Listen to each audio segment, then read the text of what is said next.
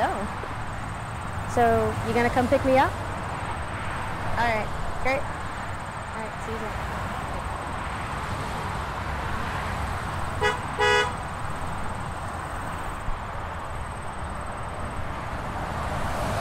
Hi, you're Mitchell? You ordered a cab?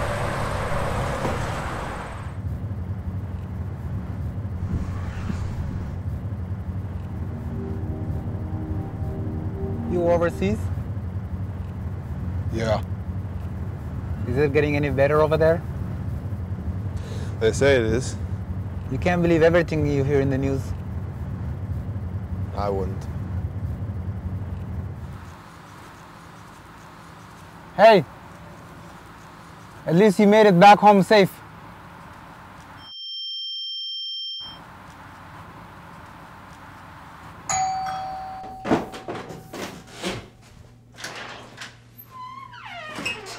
Mitchell, you made it! Oh, how are you? Oh, come in. How was your flight? It was fine. Oh, are you thirsty? You want something to drink? No, ma'am. You must be hungry. I made Chipotle chicken. It's your favorite. Fine. I promise. You boys, you turn into men and you think you can do everything yourselves. Yeah. By then we should be taking care of you. Well, come sit down. How long are you staying? A week.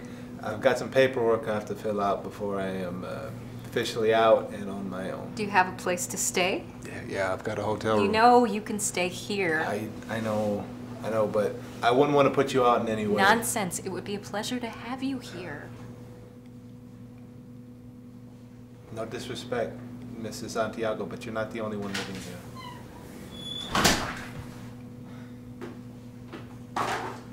Camilla, the girls are gonna kill me one of these days. I swear they have more toys here than at Toys R Us.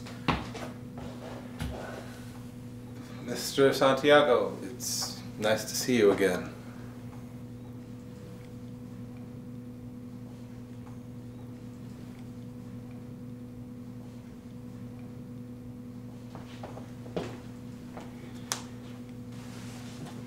It's not that he doesn't like you. It's just that with everything that's happened in the past year, losing Seb, it's been hard on everyone. It's fine. It's not like I'm not used to it. You've met my parents, remember? Either way, you're welcome to have dinner here every night, and if you decide later that you want to stay, you can. Thank you. I know you and I spoke about Seb's things on the phone, but with Florida being the way that it is and us not telling everyone, these are a few things I wanted you to have that they wouldn't have considered important.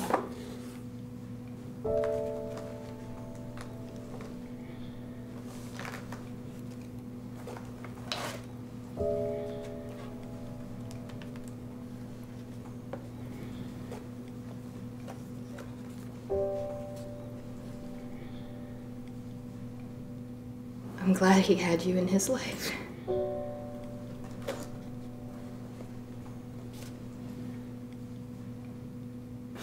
This was the last time that we saw him alive. And he said it was one of the best times he'd ever had at home.